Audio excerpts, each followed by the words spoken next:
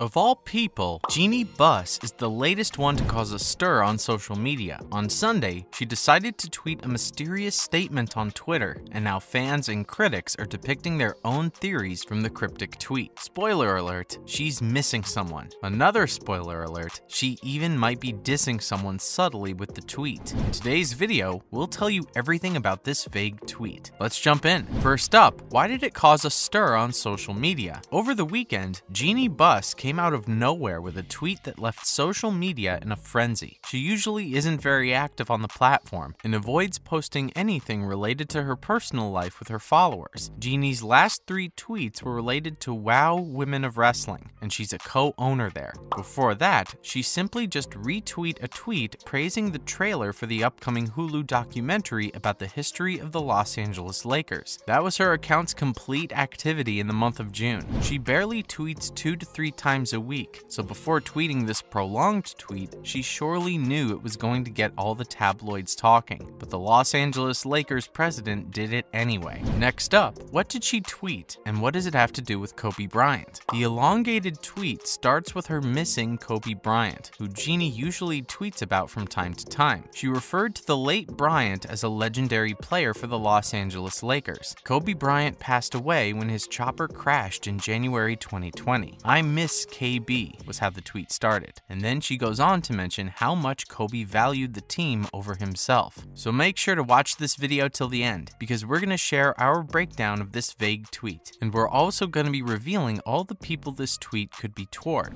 She then continued the tweet by telling us that Bryant would help her understand stuff that she couldn't understand herself, and would also explain everything that she's not allowed to explain. In her own words, she said, "He would explain everything that I'm not allowed to." What do you interpret from this? Later, towards the end of the tweet, she stresses the importance of teamwork by saying your rewards would come if you valued team goals over your own, then everything would fall into place. Now this part seems more like a jab at a certain someone because it's in the past tense, and she specifically tweeted valued instead of values, so she's not giving out guidance to young fans, but is definitely lifting some weight off her heart and throws massive shade at someone. That's all for the mysterious tweet. Now we're going to tell viewers what she exactly meant. Plus, was she trying to call out someone with her tweet subtly? Up next, what's the meaning behind this tweet? Was it genuinely voicing how much she misses Kobe Bryant, or was it targeted at others? In the beginning, it obviously felt like the tweet was about how much she missed legendary Kobe, but we surely detect some drama here. Starting off, many of you must be wondering what Jeannie is not allowed to say, and if it has something to do with a certain 4-time MVP who's also an 18-time All-Star. Yes, we're talking about none other than LeBron James, who will be a free agent by the end of the 2022 season, and it appears that LeBron seems to be in no hurry to sign an extension, so it would make sense if part of the tweet is pointed towards him. Next up, Buss says that Bryant understood team over self, but some have taken an issue with Jeannie's belief. Shaquille O'Neal and Bryant famously didn't get along as teammates, and O'Neal ultimately requested a trade. Shortly afterward, Bryant also pushed for a pullout himself before changing his mind, and at one point, he even went on to consider signing with the Los Angeles Clippers. Jeannie then let the world know towards the end of the tweet that all can reply, but what she must have forgotten was that as long as the comment circle isn't halted by tweet owners, then all can reply, and that's how Twitter has always worked. It's still unclear exactly who she wants a response from. Overall, some say that a part of the cryptic tweet could be a warning for Russell Westbrook, who's the next free agent after LeBron, and also the highest paid player on the team. He's been playing for the NBA for 14 seasons, but still finds it difficult to make jump shots regularly. Some reporters even believe that this tweet is a coded invitation to Kyrie Irving. It seems that only time will tell how many people this cryptic tweet was hinting at. And now, finally, was the tweet well received by NBA fans on Twitter? Jeannie Buss caused a media frenzy with one single tweet. Everyone is talking about it. From news reporters and journalists to analysts and all the NBA fans, they all have their own interpretation of the tweet. And on Twitter, the 160 digits tweet was well received. As of today, the tweet has received some 85,000 plus likes and more than 8,000 replies. The tweet was also retweeted and quoted by thousands. There were also many memes in the the reply section of the tweet, and her name was also trending on Twitter for 2 full days after the tweet. This whole fiasco goes on to show that the Lakers are still capable of creating drama like no other team in the league.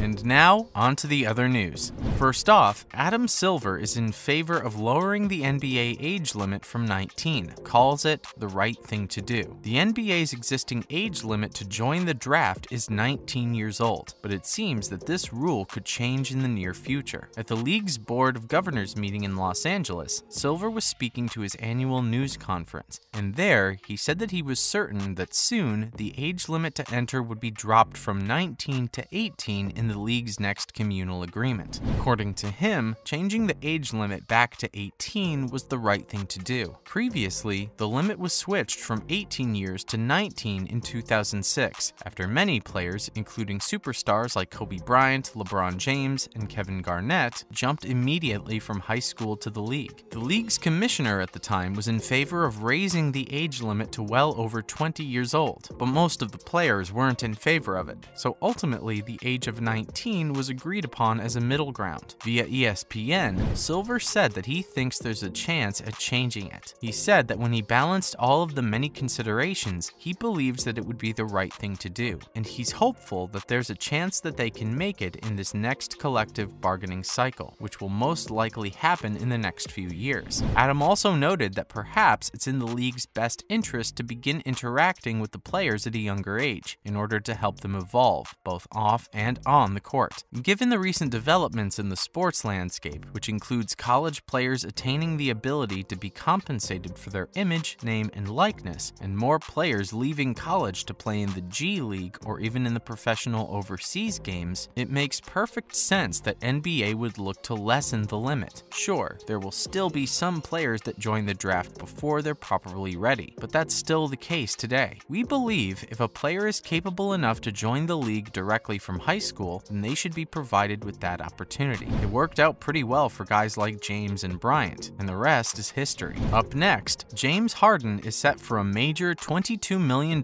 pay cut as the superstar makes a major call on the NBA's future. James said that after they lost to the 76ers in the heat of the semifinals of the Eastern Conference, they would be back in Philadelphia next season. It turns out that this will cost him. On Saturday, the 33-year-old former NBA MVP reportedly decided to sign a 2-year contract with the 76ers and will be taking a $22 million Australian dollar pay cut for the 2023 season, according to The Athletics. This deal, which includes a player option for the second year, comes after Harden refused to sign his $69 million player option on Thursday, a move that was perceived as a desire by Harden to give Philadelphia additional salary cap space and roster flexibility to improve the pieces around NBA scoring champ Joel Embiid and him. Next up, Alex Rodriguez, the co-owner of Wolf, says NBA has welcomed him. Alex, who's currently part of the Timberwolves ownership group, has plans in mind for him and his business partner Mike Lore to take control of Glenn Taylor and become major owners next year. On Wednesday, he said that he's enjoying his evolution from baseball to basketball and from a normal player to executive, and noted that he's still learning. In an interview with the Associated Press, he said that it's fascinating to take my experience from Major League Baseball to now being here as an owner. And that's a wrap for this video. Who do you think Jeanie Buss's tweet was aimed at? What is your own interpretation of it? Comment below and let us know. Don't forget to give this video a thumbs up and subscribe to our channel for more. See you in the next one.